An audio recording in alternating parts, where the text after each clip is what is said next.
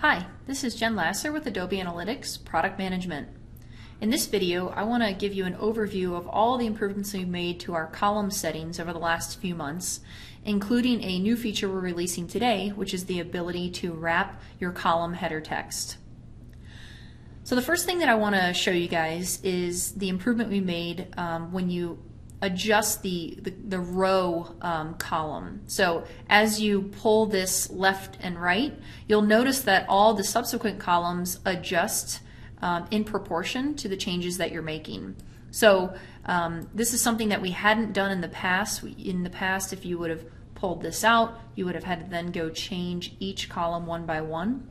So we're hoping this is a huge time saver as you work with the layout and format of your tables.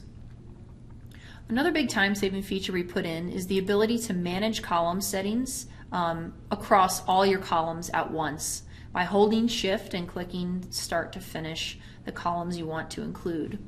Now when you click the gear here, any changes you make to the column settings will apply to the full table.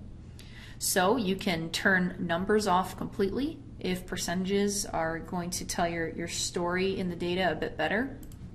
You can choose to turn off percentages. Sometimes, when you have a time dimension down your rows, the percentages don't always make sense, so you can simply turn them off like this.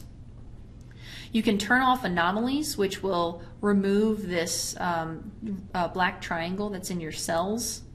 So turning that off will remove that triangle as well as the expected line. Turning it on will put the line and the triangle back on there.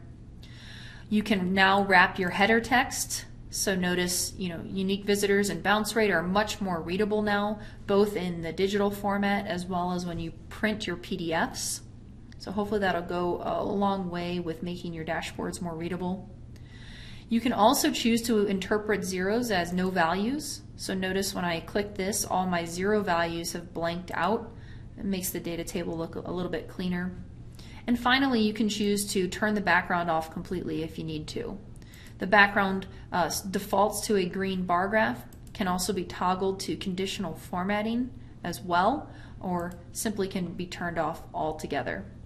So definitely take a look at these column settings the next time you're formatting a data table in preparation to share with your end business users, because there's a lot of great things that you can do in here to really clean up the tables and make them very readable and understandable for those end users that will be receiving it. Hope you guys enjoy some of these recent changes.